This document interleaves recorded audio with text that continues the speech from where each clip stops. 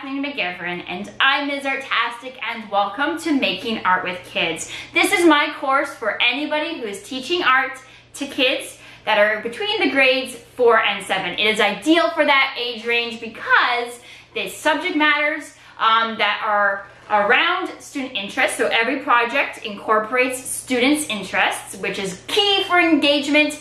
I pull in art history and I pull in a range of art making mediums, styles, and techniques. I also have tried to explore a range of different cultures with this, just kind of a blend of everything from art techniques, culture, and art history. So let's take a look at the 30 different art lessons that you're going to get in this course. And remember, with this course, every single art lesson is going to be a video tutorial. I'm going to show you how to do every single one so that you can learn how to do it yourself.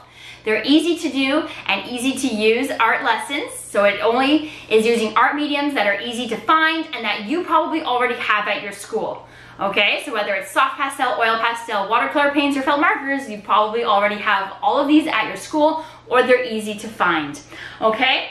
So they're going to be exploring a range of art mediums, 30 different art lessons, and with all those video art tutorials, you're going to get the accompanying PDF resource handouts, okay? So you're going to get your lesson plans, your assessment, student reflection sheets, your rubric, and your step-by-steps, and I'm also going to give you my example. So that way you can make your example or use mine for teaching in your classroom or at home to your kids if you're a homeschool parent. However you're going to use this course.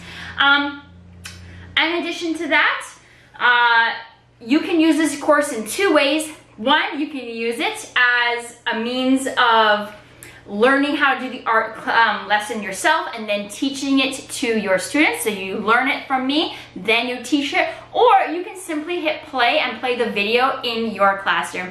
The choice is yours. So here are the 30 different art lessons that you're going to do with this course.